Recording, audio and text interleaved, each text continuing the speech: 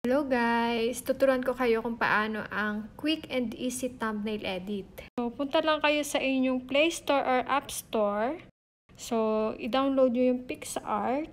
And then, na-download ko na yung sa akin. So, i-open ko na lang. So, once na-open ko siya, yan. Once na-open ko na siya, mag-search na ako ng photos na gusto kong i-outline or gusto kong i-crop.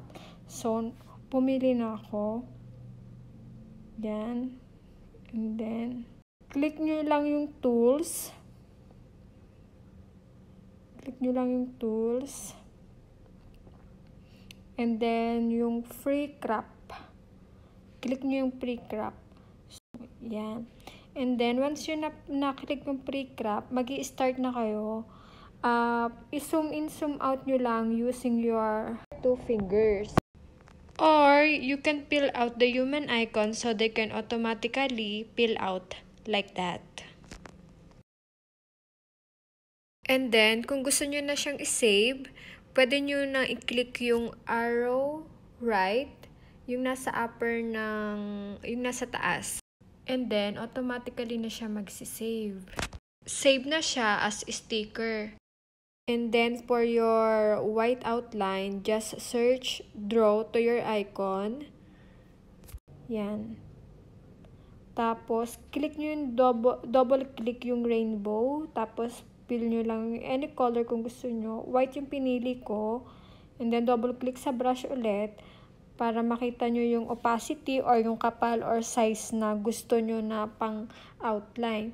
So, i-zoom in, zoom out nyo lang ulit using your 2 finger. So, yan. Ayan. Ganon lang. Mag-outline lang kayo using your finger. Zoom in, zoom out lang ulit. Yan. Nag-erase ako ng konti. Pwede nyo gamitin yung erase. Pwede kayong gumamit ng any shape. And then yung T for text.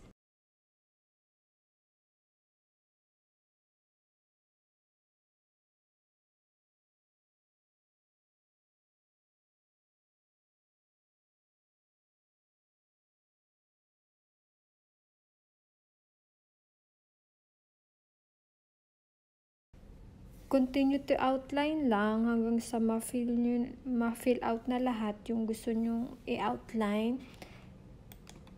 So, ngayon,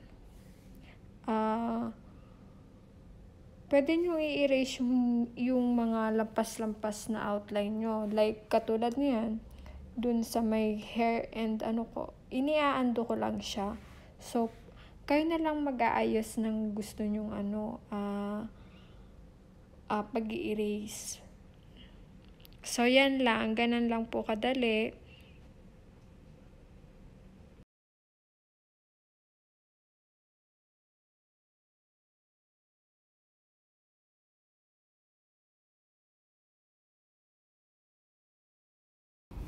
At kung gusto nyo naman pong mag-delete, click nyo lang po yung eraser icon. Tapos, madidelete na po yung outline na konti para maganda siyang tingnan.